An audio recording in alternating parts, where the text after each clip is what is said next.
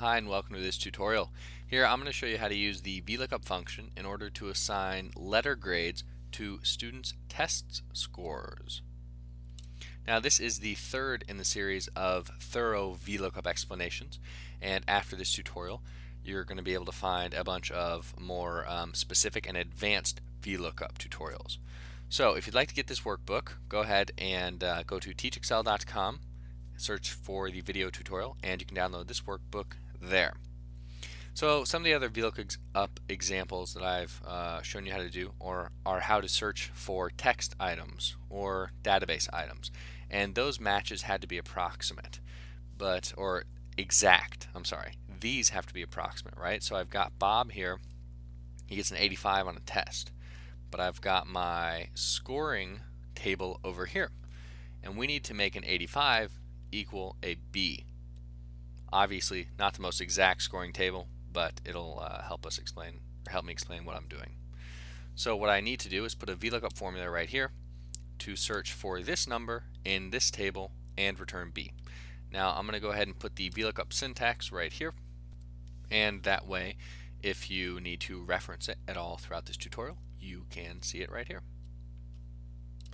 So let's go ahead and begin. Now the first thing you need to know when you're using a VLOOKUP in this manner is you need to make sure that the numbers are essentially what you would say as reversed, right?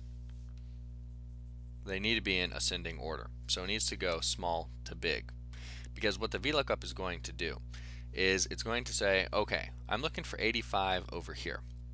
I can't find 85 in this table, so what's the next lowest number? Next lowest number, 80. So I found 80. Now I'm going to return this value, B. So that's how the VLOOKUP is going to search, and that's why the F letter grade has to be 0. Because if the F letter grade was 55 and the student scored a 45, you wouldn't be able to return a value, because VLOOKUP, if it can't find the number, is going to go to the next lowest number. So let's go ahead and do this with the VLOOKUP, right? Equals, let me take the bold out of here actually. So equals VLOOKUP, open parentheses. Now what we need first is our lookup value. Well, the value that we'd like to look up is this, 85 right here. Now, comma. So we want to look this value up, the test score, in this table to return a letter grade. Now the table array is going to be the table with all of the letter grades in it. So right here, select the entire table. Now I'm going to hit F4 to put dollar signs here and make this an absolute cell reference. What that means is if I copy this formula down, the table will not shift or move or change or anything like that.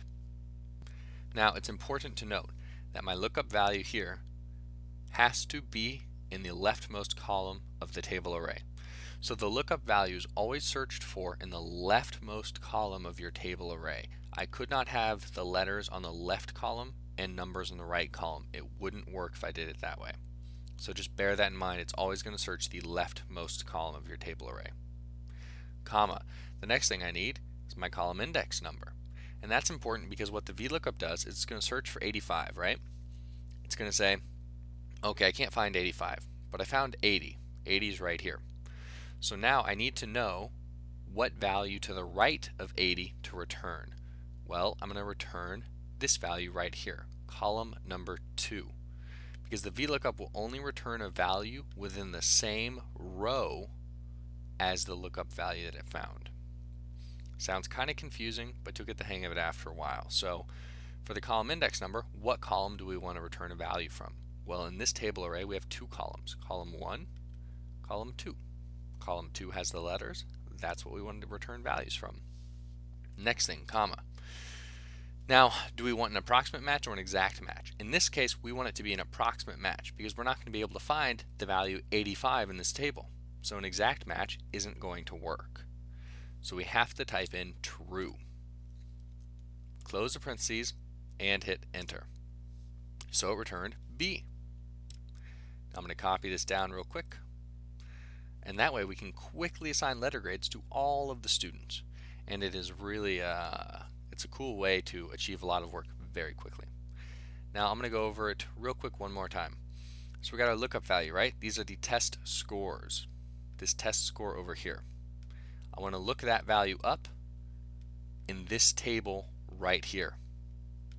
Now the lookup value, the Vlookup, is always going to search the left column of your table array.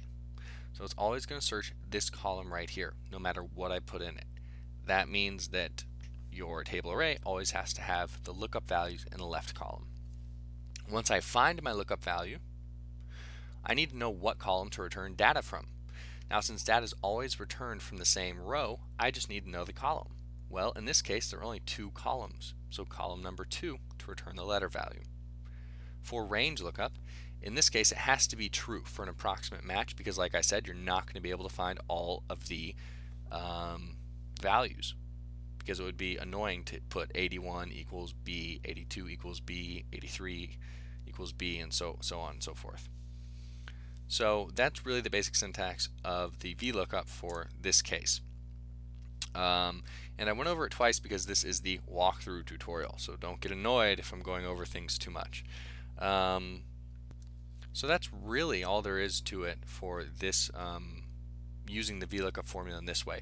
Remember though, it does have to be in ascending order, right? So these have to get bigger as they go down. That is very important to note. Now, what I'm going to show you here, over here I've got a more advanced grading scale somewhere. Where is it? Right here. So this is probably what you would really want it to look like. Right here. Right, so you can set all your A minuses, B plus, B minus, and so on and so forth. So this is probably the lookup table that you would like to use. But this works for this example. So if you'd like to get this workbook, head over to teachexcel.com, search for the video tutorial, and you can download the workbook there. As for this tutorial, that's about it.